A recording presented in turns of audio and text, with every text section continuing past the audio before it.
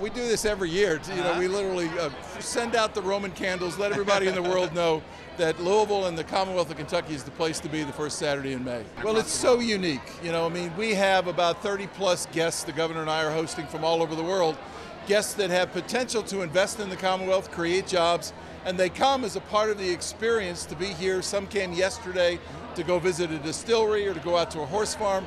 Now they're here for the greatest racing, the greatest 2 minutes in sports.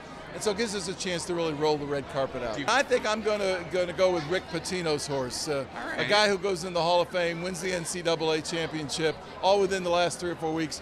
He's due for a third one. Like somebody, when they come to my party, to bring me a bottle of this. Well, I like to celebrate all happy occasions, so having a champagne toast just for every day is my idea of a good time. I think.